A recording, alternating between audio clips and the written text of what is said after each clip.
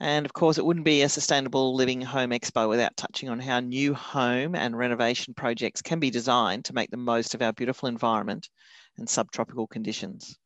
Rebecca will share basic everyday tips about the design considerations that will make a huge difference to the comfort, energy efficiency, and most importantly, the livability of your existing home, your new home, or your renovation.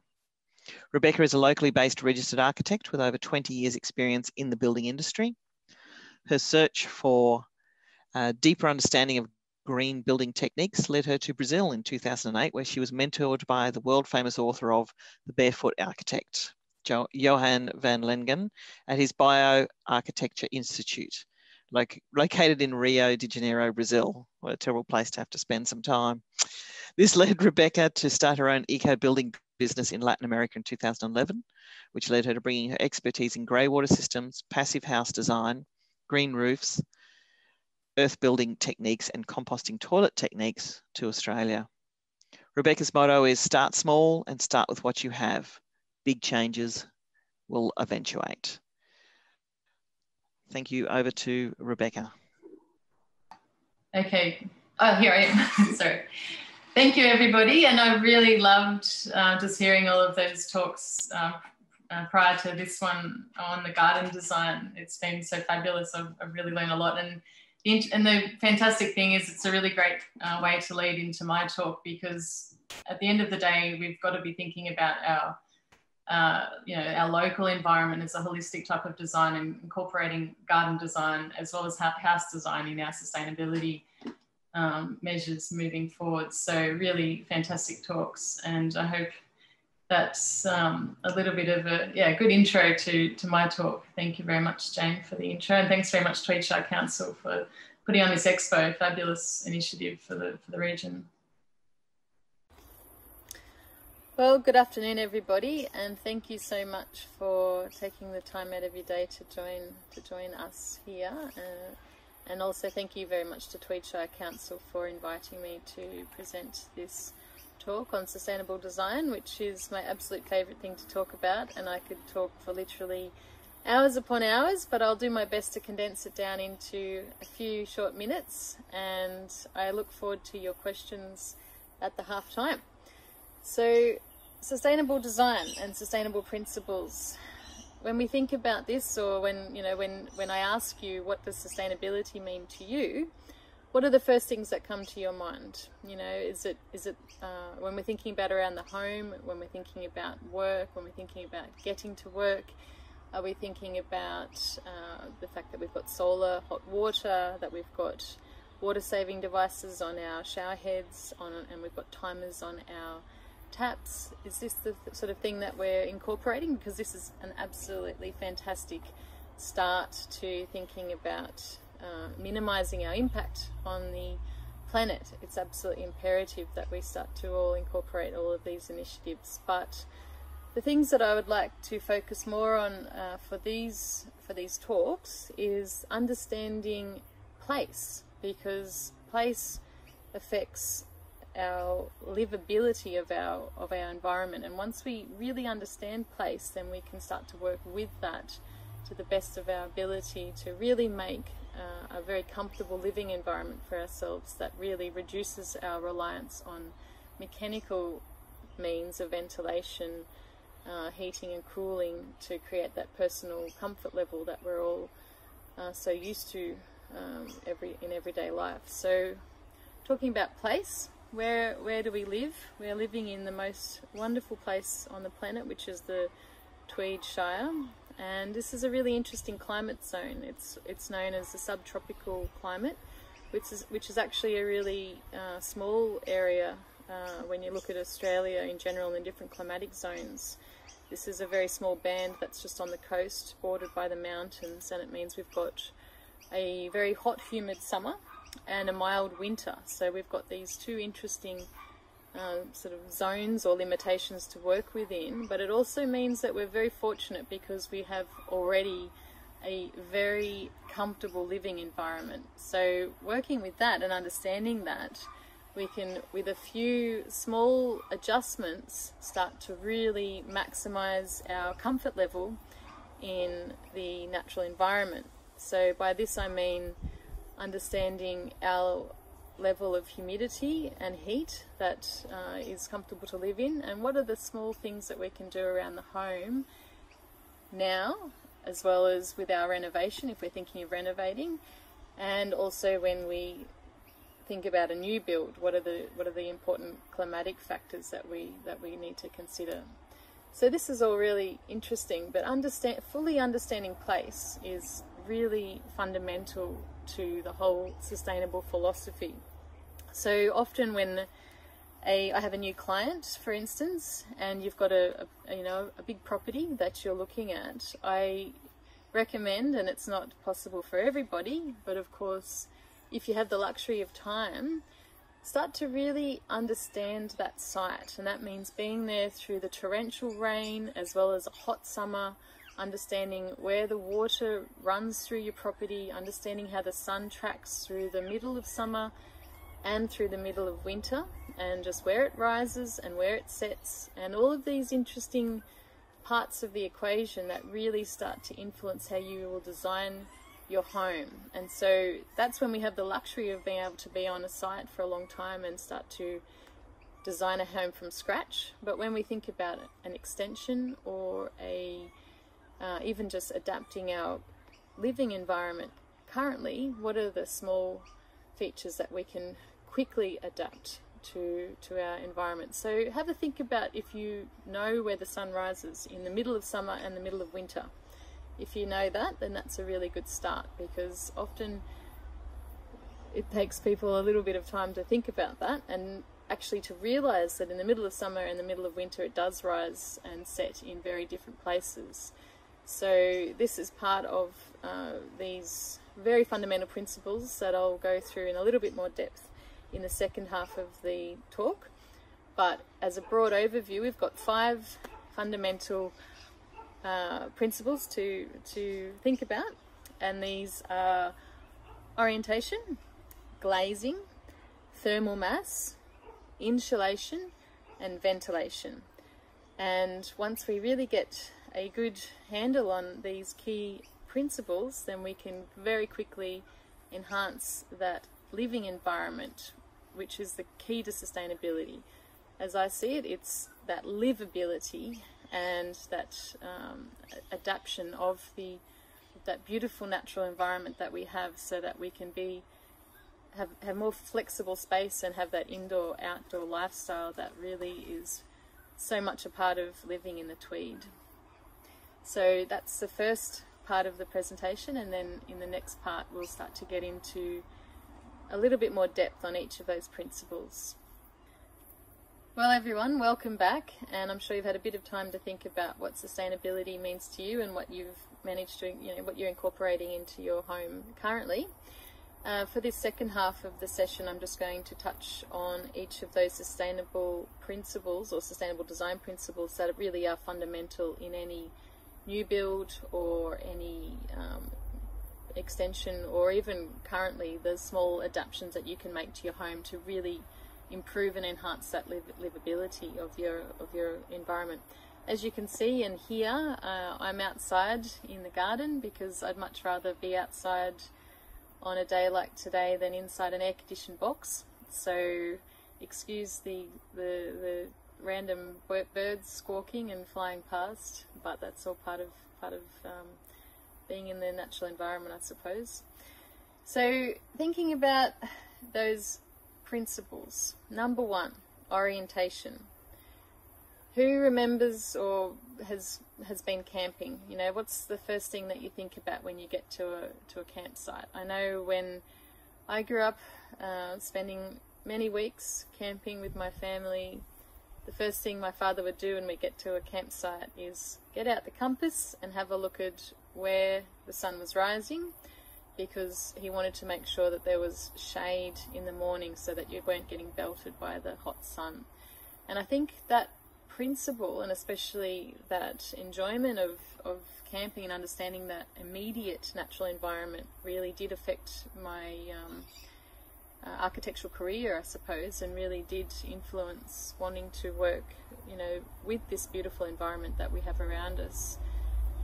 So understanding the siting and understanding where the sun rises, where the sun sets, very important to understanding passive solar design and sustainability in general, because if we can work with that, then it's less and less time that we're needing to think about even, you know, putting on the air conditioner when we're working with that sunrise point and the sunset, because obviously in the Tweed, the western sun is a killer, and we want to minimize that exposure to the west as much as possible, because that's just heating up the house. So if we can really think about a north-facing orientation and having as small a wall surface as possible, especially glass surface, we definitely don't want that, on the east and the west, then that's going to really help reduce our reliance on other forms of ventilation, because we're immediately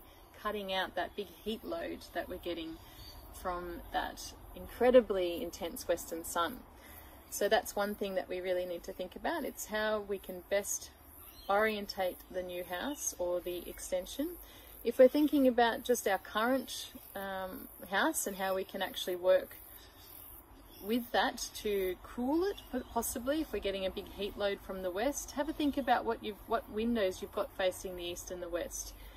In general, the best idea that you can do to cool or to control that heat load is vertical louvers on the east and the west, and horizontal when you're facing north, and that's going to really cut down a lot of that heat and glare that you're getting. So that's orientation. Then I'll move quickly on to glazing, because I really don't have much time at all. But glazing, we want to really think about how glazing obviously is a very quick transfer of heat and cold. It doesn't have any insulation value. It's just, you know, it's immediate transfer of energy. So when we're thinking about trying to reduce the heat load again, we want to minimize glazing on areas that is going to gain a lot of heat or also lose a lot of heat. So that's why I often try to minimize the large extent of glazing on the south side of a building, because in the winter you're just losing all of your heat internally out those huge windows to the south. So I really try to maximize the glazing to the north, but in a controlled way. Minimize completely the extent of wall surface to the east and the west, and again minimize the glazing to the south, because that's losing a lot of that heat. Thermal mass is the next one, which is a really important design consideration, and there's really clever ways that you can use this to trap heat that you want in the winter, as well as trap coolth, as I like to call it, in the summer. Now there's a really good book that I've had with me for probably over 20 years now, and it's called Warm House, Cool House. That probably comes up as reversed in the video, by Nick Hollow, and that is a fantastic graphic reference for you to just have a look at all the different climate zones and really simple ways to maximize the energy efficiency of your home based on those climate zones. So it's been a bit of a Bible for me for a very long time, and I highly recommend it. Those references that we also provide via Tweed Shire Council within the DCP, also the Your Home, that's that the Australian government has provided fantastic resources, but just for a nice and an easily accessible book that's just got a very descriptive, easy to read language. I just absolutely love this book, Warm House, Cool House. So quickly, I'll just touch on the last two items, which are insulation and ventilation. In your existing house, obviously, as we would be well aware of by now, get that insulation into your roof. Very important. Try to get double insulation if you can, so you get it into the underside of your roof sheeting and then also above your ceiling, and that's going to really help a lot in winter and in summer. And then if you can, obviously get that wall insulation in as well if you haven't already got it. So those, just properly insulating your home and even under your floor is going to make a massive difference to the comfort level inside your home. And lastly, ventilation. This is absolutely key in our subtropical environment that we're living in. Ventilation is going to increase your comfort level so much. You know, you will feel, just with turning on a fan or opening a few louvers so you get cross ventilation happening through your home, you will find you'll never need to even think about turning on the air conditioner. So that is a really, really easy way to get that comfort level increased in your home. So that's a couple of key design principles, and we'll talk more about this in the session after this talk. And it's, as I said, it's very difficult to run through all of these principles in such a short amount of time, but I hope that's been a bit of an introduction to you, and let's talk more after the session. Thank you. Great stuff. Thanks, Rebecca. The whole ventilation, cross ventilation, I was really happy to see. I visited a friend who's lives in Tweed Shire, and they're building their house on their beautiful block of land. And yeah, just seeing how the design took into account the use of particularly the ventilation and the positioning of louvers and windows so that they could actually get that cross ventilation. A really important thing to consider when you're designing your house, and also just how you orientate it, I suppose, on your block. Very important, and it's a couple of interesting things you can do with louvers as well, with the position according to the orientation, because as we know, hot air rises. So getting louvers or some sort of vents at a low place on one side of your house plan, and then louvers on the other side at a high level, will suck that hot air. It'll create this convection, which just naturally will create airflow and draw the hot air up and through the house. So that's a really easy one to try to get in on alternate sides. I do have a slide that I could pop up while we're just having a little bit of a chat, which is a graphic somewhere here. So this is just a graphic sort of representation of those key principles. You know, if you look up any sort of passive design on the internet, you'll find this, but that's really encapsulating everything I'm talking about just in a nutshell. So it's really working with those prevailing breezes on our site. Obviously, we get breezes in the winds in the winter that we want to actually keep out of the house. We get really cold southerlies, even westerlies in the Tweed. But working with those northeasterlies and the cooling breezes in the summer, really important. And you can see how the garden design is indicated on this slide as well, because that is not really... Rebecca, it's not actually sharing. Can you pop the share screen on? Oh, I apologise. Oh, okay. Oh, okay. So I've got it. too many things open. There we go. Is that sharing the slide? Yep. Okay, that's great. So you can see all of those, just in a nutshell, all of the principles, and having that the greenery outside your windows. You know, that's cutting down a lot on the heat load, because it's creating a bit of a cooling band as the breeze is coming in. It's also deflecting a lot of the glare. Obviously, much more pleasant to look out to a green. To greenery outside your home instead of a colour-bond fence or something that's directing glare back into the home, depending on what how big your site is. But again, something that I think works particularly well in this local environment is the courtyard house design. If we do have the luxury of being able to create a new home, or even with an addition, any types of internal courtyards or a pavilion type of design in this climate works extremely well, because that's really maximising your cross ventilation that you can get happening, and just getting in additional vegetation, which does again reduce that heat load and just creates the most pleasant natural environment or home environment to live in. So getting that greenery, it's really key. So it's all working together, and again, everything that the previous talks have been about, and then working that into your home design. You're never going to want to leave your house or leave. I don't think. So Rebecca, we have had a question come in from Robin. What about low E glass? Yeah, that's a fantastic thing to use, and sometimes you must use it. I've used low E glass on projects where I just can't get in sun shading. And if you've got, say, if you're facing west and you've got some glass there that you really want to get in and you just can't get enough shade, external shading, as you can see in that diagram on my screen, then a low E glass is, yeah, it's a really good way to go. Absolutely, it is more costly, but it is a very high performance glass system, so it does reduce the heat load internally. Great, thanks, Rebecca. We'll wrap it up there.